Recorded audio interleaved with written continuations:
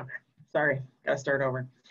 So today we're going to be talking about chapter 6, which is about viruses. Again, it is a very general introduction to viruses. It is not super specific about particular viruses that cause particular diseases.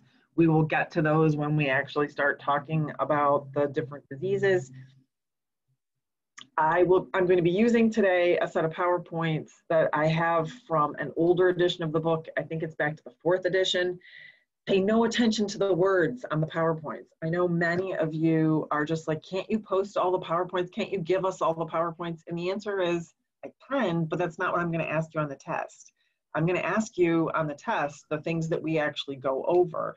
And if I don't go over it and it's in the PowerPoint set and you study it, then that's just a waste of your time. So I will, like I said, if I have time, I will go through and make a set of just the pictures as PowerPoints from this edition of the textbook.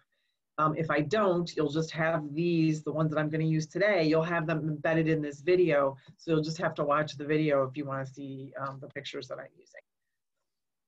Okay, so there is also a note outline for this chapter. I would again suggest that you get it off of Canvas. I can't today for whatever reason. 10 o'clock, 11 o'clock seems to be a busy time for the college website and I can't get in. So this is the note outline, just putting it up here. The only reason I'm showing this to you is because we are going to generally follow this note outline today, except when we get to letter C here. I'm not going to talk about animal viruses first. I'm going to talk about letter E here, section E, bacteriophage first, and then we'll go back and talk about animal viruses. So that's in a flip-flop order. And the reason is because I made the outline to match the order of things in your textbook. But during my lectures, I like to talk about bacteriophage multiplication first, because then when we talk about animal viruses, it goes a little faster because you're already familiar with basically how viruses reproduce. There is another little section here that's not on the outline about prions and viroids. I think your book lists them at the very end. Other non-cellular infectious agents. Yes, prions and viroids, and I will mention those at the end, but again, very briefly. I will try to add that to the note outline. So I'm going to make a few notes to myself here. Add prions and viroids to the notes. And also,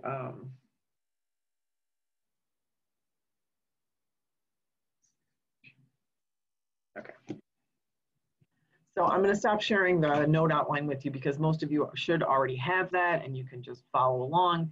And what I would like to share with you while I'm talking a little bit, and then I'll probably draw some on the board as well, a little bit about viruses themselves.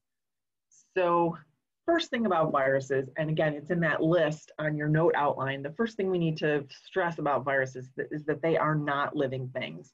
We refer to them as obligate intracellular parasites, and that is because they cannot survive very long outside of their host cells. Number one, not living things. They are obligate intracellular parasites. If they are not inside of a cell, they are not infectious as far as they cannot multiply and cause an infection in a person unless they are inside of their host. Second thing, they are host cell specific primarily. So for example, if there's a virus that's infecting a plant or a fungus or a protist, it is usually not able to infect humans. Different host. Can you ingest a protist that has a virus that's infecting that protist? Absolutely. Will that have some effect on your body? Maybe, right? But it is not an infection of a virus. It would be an infection of the protist, okay? So bearing in mind, there are viruses for all kinds of living cells. There are viruses that are specific for bacteria, viruses specific for protists, fungus, plants, and animals. And even within the animal kingdom, there are viruses that can move across genus lines, but predominantly viruses tend to be species specific, except for a few that can recombine in another animal and then reinfect a human. So flu is a great example of a virus that can infect. There are different versions of the virus or different types of the virus that infect birds, pigs, and people, but you're not actually getting the exact same virus that infects just birds. Okay, so particularly with RNA viruses, there's a little more variability of what they can infect, but those viruses aren't going to infect plants, for example. So there's a limit to how far evolutionarily, for example, a virus can move from one type of organism to another. Now, there's a list. This list is in your textbook in a purple box. It's table 6.1. I've condensed the list. It's on the top of your handout that I posted, the note outline that I posted. Blah, blah, blah. Basic structure. This is pretty key. All viruses, to be considered a virus, they have to have some sort of nucleic acid and then a protein coat or a shell around that nucleic acid. That first protein coat is called a capsid. And you do need to know that their nucleic acids can be of various types. Viruses, last chapter we only talked about double-stranded DNA as nucleic acid and being transcribed into RNA, and then the RNA being translated into protein. In the case of viruses, they may have double-stranded DNA for their nucleic acid. They may also have they may have double-stranded DNA, single-stranded DNA, double-stranded RNA, single-stranded RNA that is a template strand, single-stranded RNA that is not the template strand, or multiple strands of RNA. So it's a lot more complex as far as what can be their nucleic acid, but whatever it is, that's where their genome is. That's what contains the code for the virus to be able to make a copy of itself or to multiply inside its host. But remember, without the host, virus can't multiply. Excuse me a second. Blah, blah, blah. Some viruses also have spikes on outside of their capsid, and those spikes usually are in a virus that has an envelope, and those spikes are for the virus to attach to its host cells, usually. Usually viruses do not contain any metabolic enzymes, meaning they can't make their own ATP, and they also usually lack ribosomes or the machinery to make proteins. Remember, they're obligate intracellular parasites, which means they can only make a copy of themselves inside a host cell. So I've compressed that list a little bit. Like I said, it's in your book, table 6.1, and on your outline, it's a little bit shorter list because I just squished some of those things together. Size is also really important. Viruses are teeny tiny. And again, the words are not important here. In fact, I'm gonna get rid of them because the only things that you really need to know are, you don't need to know about this, you don't need to know the size of any particular viruses. The point of this diagram is to show you, so I'm gonna get rid of this, make it much smaller, is to just show you the pictures so you can see. This is E. coli. So this is, and these are yeast cells. So E. coli is very small, and once we actually take a look at it under the microscope, you'll see it's really hard to tell it's even rod-shaped. Here's a streptococcus bacteria. And then all of these are viruses, right? All the way down to polio, which is 30 nanometers. And then I included a few pictures of viruses, what they look like under the microscope, because you can only see them with an electron microscope. So my recollection is that B here is Ebola virus. Looks like A is vaccinia. That's what we use to immunize you against smallpox. And I think this is also vaccinia, but it's a scanning electron micrograph rather than a transmission, where this one you can see is cut right through. And I just include these pictures because they're show you a little bit more detail how some viruses have an envelope, which is a protein and usually phospholipid layer outside of the capsid. And viruses, that's going to be how they're going to be classified.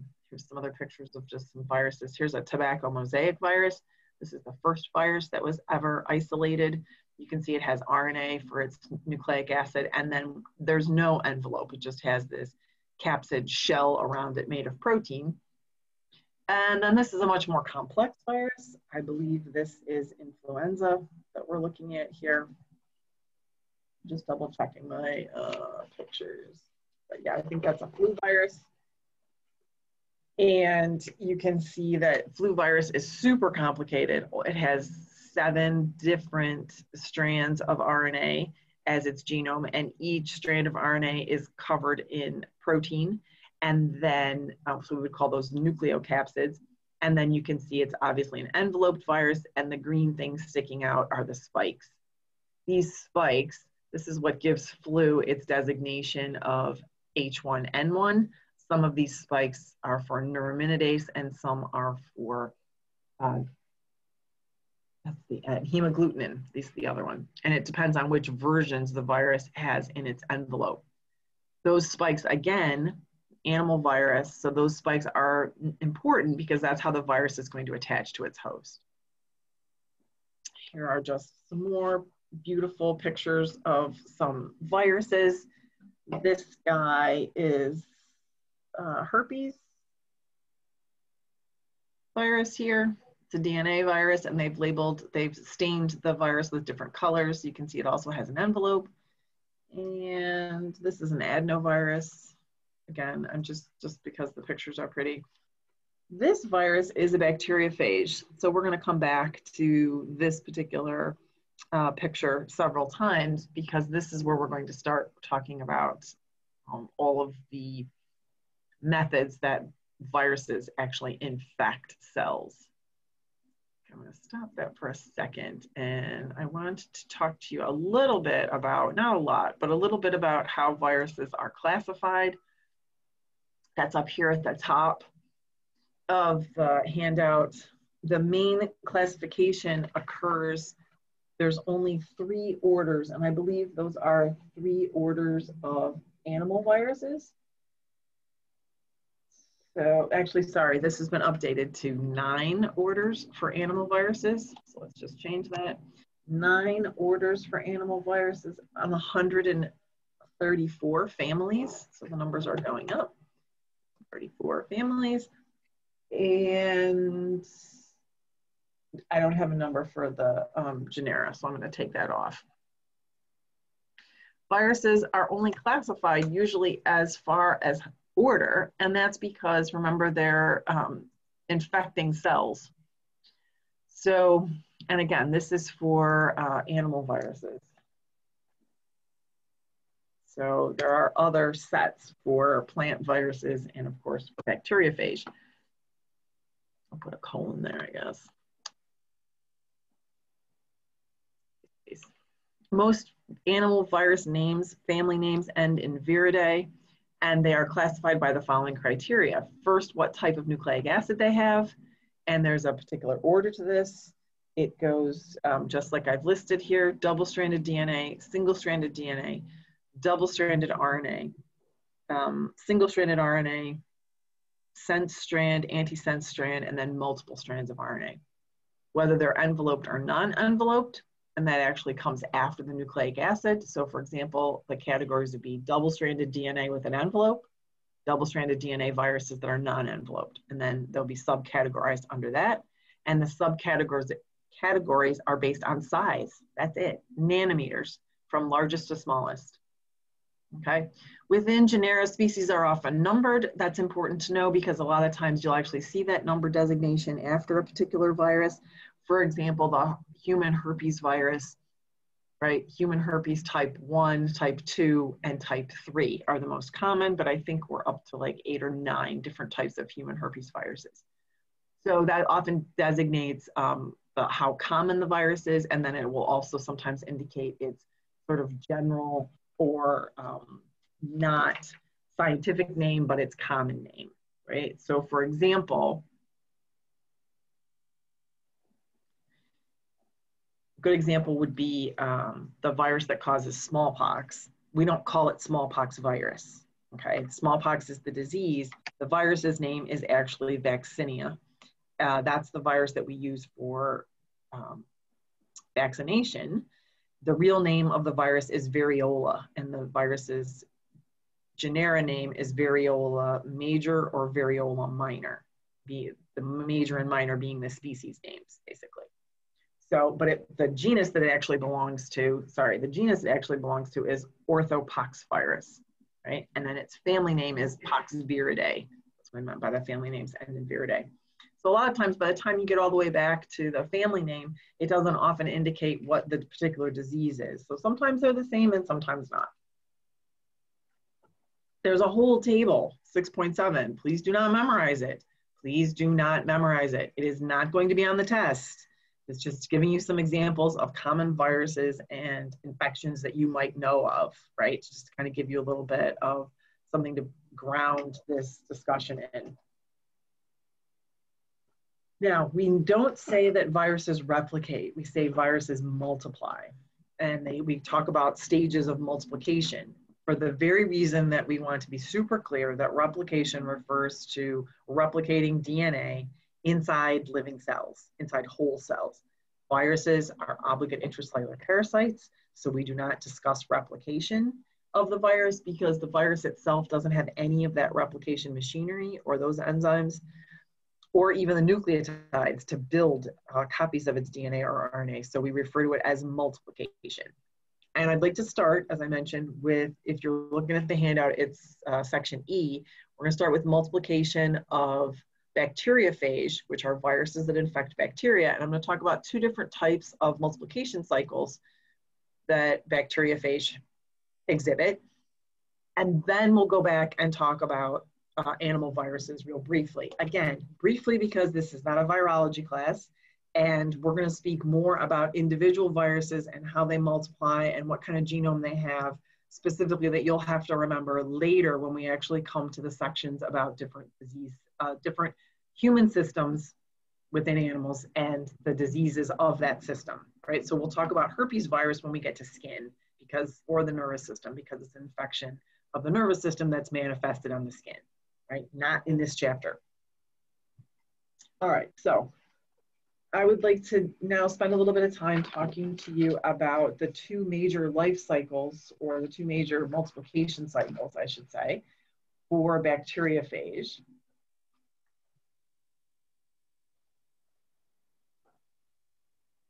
And I'm just making sure that I'm using all the words that your book is currently using. And I'm going to move you guys over to the chalkboard.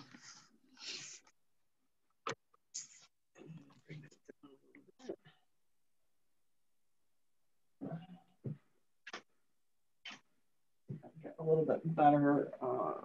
That made it worse.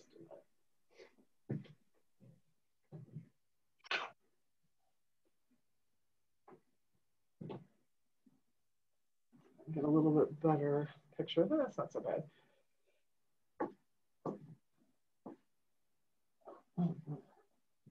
All right, so let's get rid of replication here from last time, chapter 9. And again, today we're going to focus on bacteriophage first and the multiplication cycle of bacteriophage. And again, it falls into two multiplication cycle categories. One of them is one type of bacteriophage that we call a lytic cycle.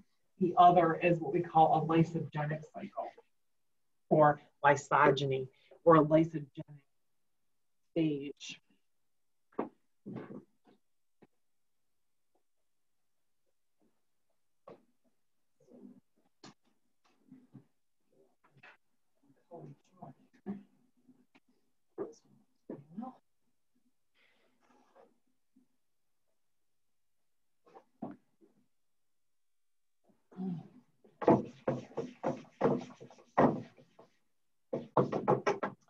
All right, so bacteriophage, also just we abbreviate it as phage, or you might hear some people call it phage. So these are viruses that actually infect bacteria. I just need to bring it there. There we go, that's a little better.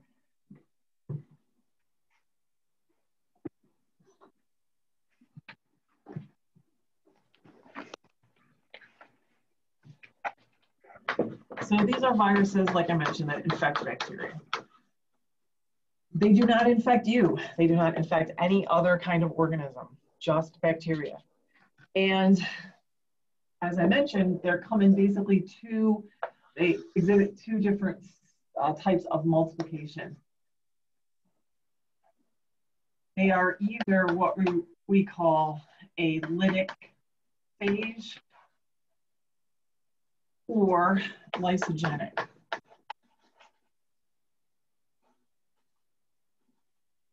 The phage that we're going to discuss specifically in this case is the lytic phage. We're going to talk about what we refer to as the T-even phages. And they infect our favorite laboratory rat of molecular biology and microbiology, that would be E. coli.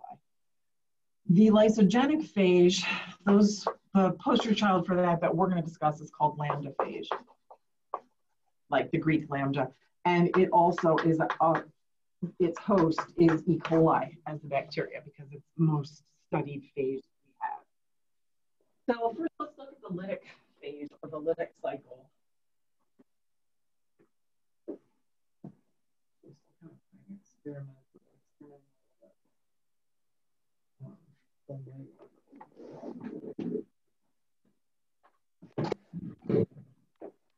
So lytic phage, like it implies, it lyses its host. So the steps for a lytic phage, and I'm going to draw one of the T-even phages because they actually kind of look like this. So it has a capsid, it has a neck area covered with sheath protein, and then it has these tail fibers that stick out. And here there's a little plate that has tiny little pins in it. And I'm going to make the DNA inside the phage a different color. I'm going to make it orange. These T-even phages, these lytic phages, they are double-stranded DNA phages. And I know that orange didn't show up very well. Let's try the brown. Does that look very different? A little better. And as I mentioned, their host is E. coli. So here I'm going to draw an E. coli, and I'm going to just make E. coli DNA blue over here, and double-stranded DNA, circular, right? Abbreviated circle, not gigantic. And the first thing that has to occur is the phage has to, we call it attachment. And in particular, we don't even use the word attachment, we use the word adsorption. A-D-O-R-P. Yeah, I know. And that means the bacteriophage has to find, there's little receptors on the surface of E. coli that the phage tail pieces, actually the tail fibers bind to. That's part of adsorption. And then the phage, literally, it releases an enzyme. It does come with an enzyme, and that enzyme is lysozyme. And lysozyme breaks down peptidoglycan. So the lysozyme kind of softens up the surface of the bacteria, and then the phage actually, I'm just going to draw it next to it over here. It actually compresses down like a little hypodermic needle, like this, and it actually injects the DNA into the host bacteria. That step, as you might imagine, is called penetration, because the DNA is penetrating into the host. Now, in a lytic phage, so this is step one, adsorption. Step two, penetration. So this is step one, this is step two. Very next thing that happens is the phage DNA is transcribed and translated, because the E. coli, it doesn't know that this is foreign or not self DNA. So when the phage DNA is transcribed and translated, the first protein that's coded for is a protein that breaks apart the host chromosome. That's the first thing the phage DNA does. It destroys the host chromosome, it breaks it into pieces. That way, there'll be no interference from the host trying to make its own proteins and its own messenger RNA. Okay, so adsorption, penetration. I think of it that way, step one, step two. And the third step, we would call duplication of the phage, multiplication, synthesis. Right? Your book is calling it duplication, so I'll use the vocabulary. We used to call this the synthesis phase. So in the handout, it's probably labeled like that. And I would remind you that the most important thing that the phage has to accomplish during this phase, during duplication, is it has to do two things. During duplication, it must copy viral DNA or phage DNA. So it has to make genome. And the second thing that it needs to do is it needs to make viral proteins. So to do that, it is going to use the host cell machinery for transcription and translation. So use the host ribosome, the host nucleotide, the host amino acid to produce more phage, right? So I'm gonna draw, I'm not gonna try to draw that, but I would normally draw extra copies of the DNA being made and extra pieces of the phage proteins. Then we have assembly, and that's just like it sounds, the new phages get assembled. And then step 5 is release. I think your book is calling this maturation / assembly. And then release, and the release is lytic, which means it's going to break a hole into our E. coli and release its phage RNA. And I think I even put that on the handout. New phages, they'll make between 50 and 200 new phages per host cell, which is a lot. Right? So there's a couple of pictures that I want to show you, and then we'll come back to the board. I'm going to draw what happens in a lysogenic cycle because it's different. And it's important because some animal viruses are lytic and some animal viruses are lysogenic. So you're going to need both of those. So let's take a look here. And there's just some pictures that I wanted to show you. This is one of my favorite ones. Let's see. There's that list of some of those.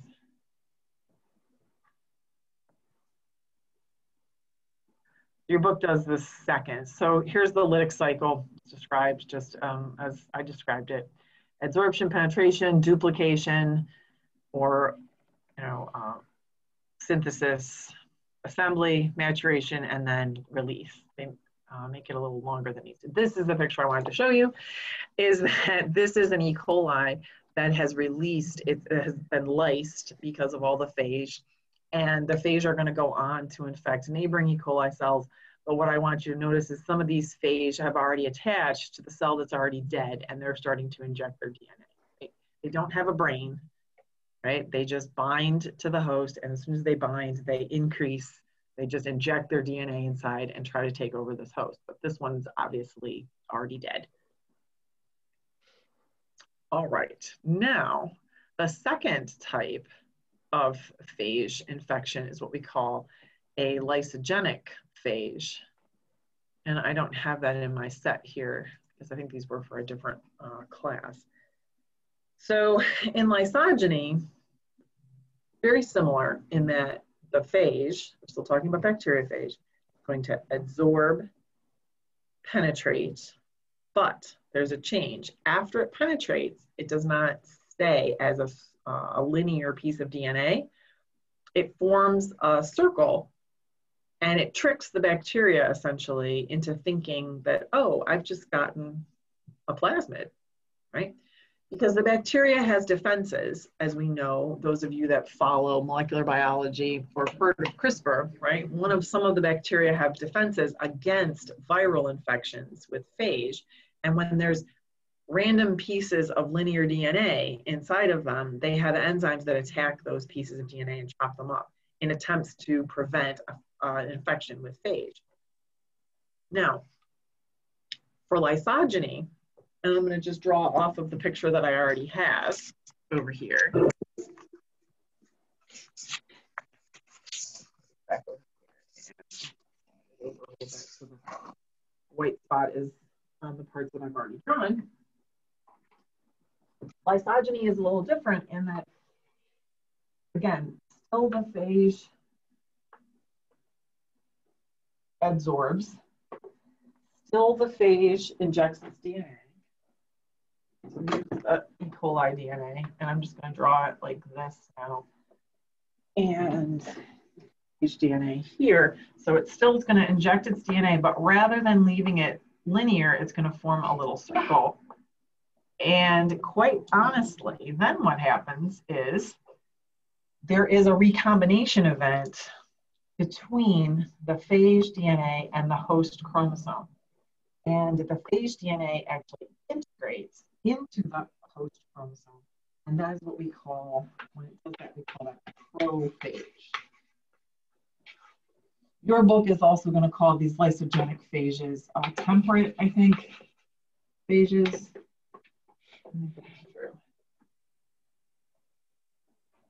Yes.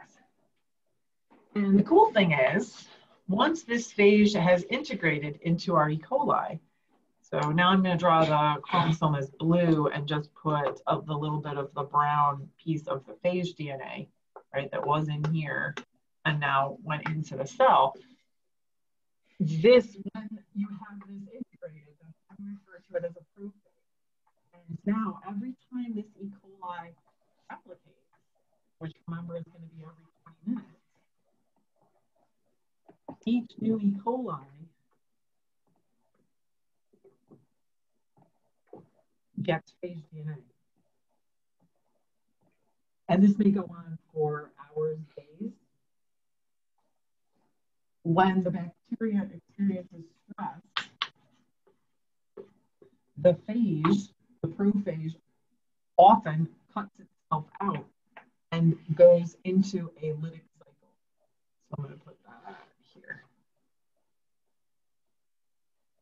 So it can go lytic. It's kind of the best of both worlds if you're a bacteriophage. So you can be, but this isn't interchangeable, right? The phage has to have the DNA, the code, to be a temperate or lysogenic phage to begin with. But what can happen is it can integrate into the host chromosome and lie dormant for some time and then put itself out and be lytic. And the reason that we have to go through this and talk about these two different types is because, gee, guess what? Animal viruses are the same. There are some that are lytic, they infect your cells and immediately lyse them. And then there are others that integrate, the ones that cause cancer, and they, or like HIV, they integrate and they stay with you for a while before they actually cause infection.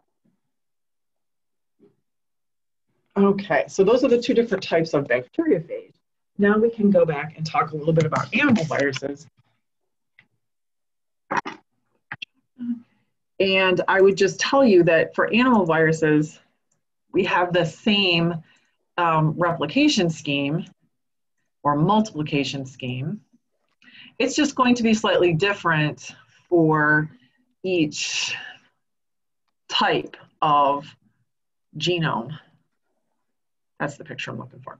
So in your textbook, I believe they do this still the same. They have a DNA virus, or they have, yes, they have a generalized features in the multiplication cycle of DNA animal viruses. Again, the steps are basically the same. The virus adheres. Now, the difference is, the main difference in absorption and penetration is when the virus adsorbs, it's going to be taken inside a vesicle. So they're showing you this, a bigger picture of absorption here. And the reason that this particular virus bound to this cell, of course, we're going to have more specificity here with receptors on the host and spikes on the virus. Once the virus gets in, we actually see this engulfment and the virus gets put inside a vesicle. And then we call it uncoating. Then the virus is inside and then it's going to take its coat off. It's going to break down the vesicle.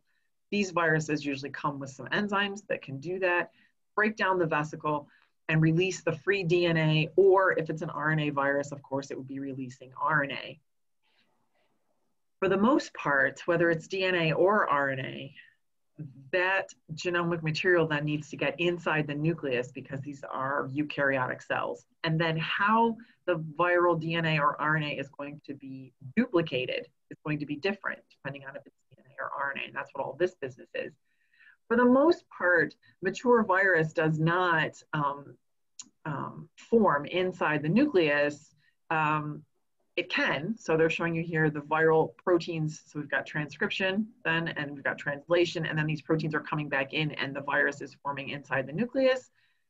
That would be if it's a DNA virus. If it's an RNA virus, then it's going to actually, the virus will assemble, right? That's what we use, assembly / mature in the cytoplasm, and then release for animal viruses can come in two different mechanisms. It can be lytic, like we saw, same as the bacteriophage, or it can bud. And so I'm showing you this panel because of the budding. So this, I believe, is actually a picture of HIV virus that is leaving the host cell. And you can see that the virus actually, in this case, assembles. It's an RNA virus. It's going to assemble in the cytoplasm, and it's assembling the proteins and the spikes. Look, the capsid and the spikes here. And then the nucleic acid gets put inside. It's 2 strands of RNA. And then that's going to get pinched off. And then what they're showing you here is this would be a free infectious virus. And here's one that's just in process. And here are some that are even further behind in the process. So this would be an example of budding. However, in some cases, especially in the early infection of HIV, the virus tends to release more by a lytic event. So again, it depends on the virus, and it sometimes depends on where in the virus life cycle or multiplication cycle that we're discussing. All right, so I'm gonna just flip back real fast to the handouts to make sure that I didn't forget anything for that first part. So we talked about that, we talked about this. The steps are listed there for you again, right? Lysis or budding. And I've listed the steps: penetration, uncoating, synthesis, I guess, and absorption, right? And assembly and release. And we talked about bacteria, the phages. Okay, so now we should talk about a little bit about cytopathic effects of virus on host cells. So this list that I've constructed is slightly different from the list that's in your textbook. Your book has this weird kind of picture now of table 6.8 of some cytopathic effects, and they have listed specific viruses and the effects that they cause. I've listed, these are a little bit more general. So I'm going to go back and again, we can look at some of these pictures real quickly. So always we recognize this, or we can visualize this in cell culture. And this example here is a virus that causes what we've referred to as a syncytium. That means when the host cell is infected with the virus, it fuses with neighboring cells and it makes this giant cell with multiple nuclei. It's going to die, right? Animal cells don't function with multiple nuclei. That would be an example. And I believe the example in your book that they've given specifically is respiratory syncytial virus. Herpes does this as well, forms a syncytium, or many syncytiums, syncytii, maybe. All right, second on my list, inclusion bodies. Occasionally you can actually stain for the virus and you can see viral particles being formed inside the cell. I believe this is the case with herpes virus, or actually this is cytomegalovirus and human cells. So the orange is the human cell and the green is the assembling cytomegalovirus. Rabies, as I mentioned, also does that. You can see inclusion bodies, but of course you have to harvest brain material in order to see that. And so that's usually a post-mortem examination looking for inclusion to verify that it was rabies infection. Some viruses cause cell death. some viruses that would be in that list of cytopathic effects, destruction of the lysosomes and thus of the host cell, so that would cause death. Transformation, some viruses can enter the DNA of the host cell and then they cause the cells to do things genetically that they may not be supposed to be doing, like produce a certain protein or stop making a different protein. And then these two are also related, inhibition of mitosis and loss of contact inhibition. And you can see they're opposites. So again, it depends on the virus. Clearly, if a virus is going to inhibit mitosis, we're going to be more likely to form one of those syncytium. Loss of contact inhibition, cells, when they are normally in tissue culture or when they're normally in an organism, they form a monolayer and they touch each other and they stop multiplying, they stop doing mitosis when they're touching cells all the way around. When you infect with some viruses, they lose contact inhibition, which means they lose the ability to tell or to know that they are touching other cells. And so they think there's a gap in the tissue and that triggers mitosis. That would form a tumor eventually, right? That would be loss of contact inhibition. So it's kind of complicated because it's a double negative, right? So contact inhibition, stop growing because we're touching. And then we have the loss of contact inhibition that's going to cause the cells to multiply uncontrollably. Those are the big cytopathic effects. Also, your book lists just basically cell death, right? And again, I mentioned that as far as lysis. And sometimes people also just designate, if they can tell if there's a viral infection based on what they say is transformation, which means the cell doesn't look like it normally looks. The cells usually most cells in a monolayer, they kind of look like a pork chop. And then if you infect with virus, they tend to form a perfectly round cell and they tend to form clumps. So your book also lists that one. Growing viruses, those are some kind of fun pictures. So I'll show you some of those. So if you're going to grow a virus, basically what you need to do is you need to grow the host. So if I'm going to grow a bacteriophage, I would need to grow bacteria. And you would grow them in a monolayer. And I'm pretty sure in this book, that picture's still in here. So I'm looking for it real quick. Again, remember the PowerPoints with the words are not important because I'm not going to use them for the test, right? And these are from a really old edition of the book, so don't ask me for them. Plaques, oh, I thought we would have a picture of plaques. Well, that's kind of crappy. Let's see if they do one in your current textbook. No, they do not. So I'll try to drum up a picture of a plaque. So if we're talking about bacteriophages, they form plaques because the bacteriophage actually, of course, actually I want this picture next. The bacteriophage, of course, actually lyses the cells and it forms, if you have a lawn of bacteria, you actually see empty places and the empty places have a name. Those are called the plaques. This picture is showing you some transformation or unusual looking cells. This looks like an animal virus infection. And so most of the time, the reason I'm showing you this is because we would grow cells in culture, in plastic, we call it in vitro, in the glass, in the dish. And this would be a monolayer of cells. They look like when they're normal. And then after we infect them with virus, you can see that they've become odd shaped and they start to form these clumps. So that's, if you're going to grow an animal virus, you would want to either grow them, we would say in vivo, which means in the whole animal. Most people don't do that until they're actually testing it, a treatment for a particular disease, mostly because of the expense to house the animals, feed them and care for them while you're monitoring their viral infection. So we grow cells from animals in tissue culture. And I can talk to you more about that if you're interested.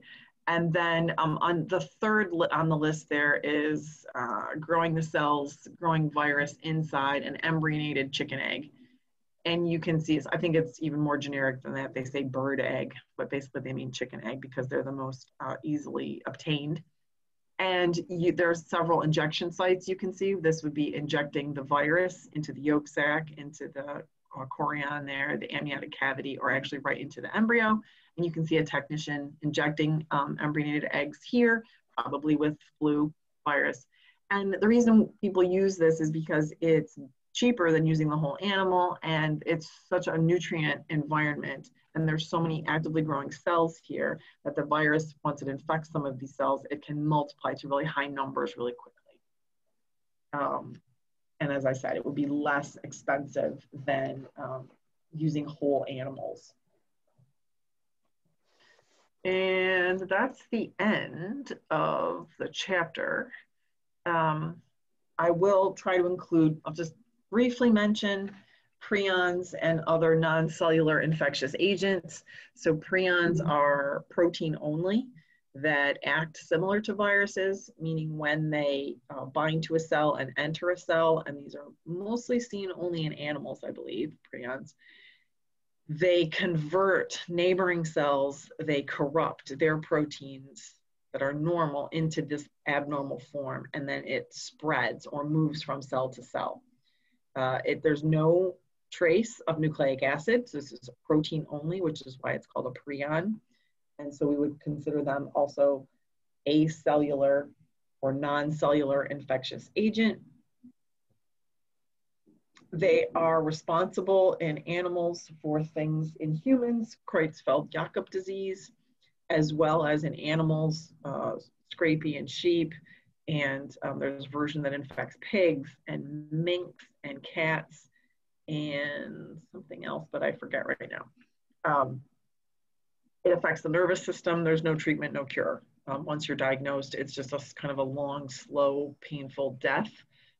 Some things to moderate the pain, but you can't reverse the effects of it. And then lastly, your book also mentions some viroids.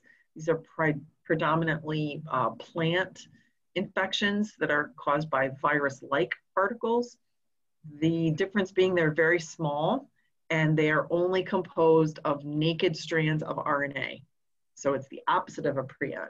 So there's no protein, there's only RNA, and viroid doesn't have DNA. So it's RNA for a genome. It can infect a cell and then cause obviously some economic damage to particularly to food, things we use as food crops.